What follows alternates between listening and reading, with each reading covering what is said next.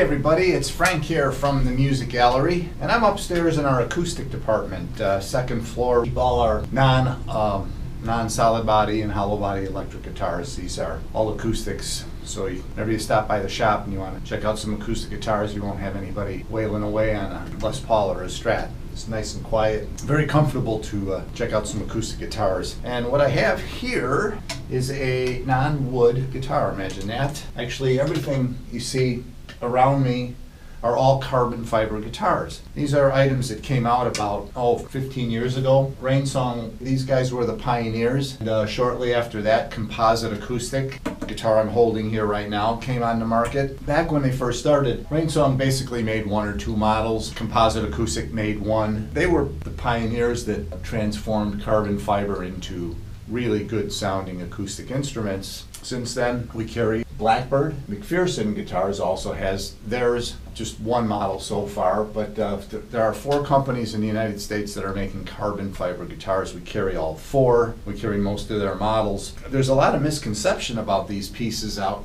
in the world. The biggest thing we hear when people come in and sit down and grab one and play it is they're like, hey, this thing sounds good, and they have to sound good. You know, players that need an instrument that doesn't go out of tune and will hold up to the elements because they don't have a guitar roadie that can set up and tweak and tune their guitars between each song, need something that they can count on that sounds good. And these guitars are just that. This particular one is called the Cargo. It's more of a travel guitar. This thing is, it's loud, it sounds great.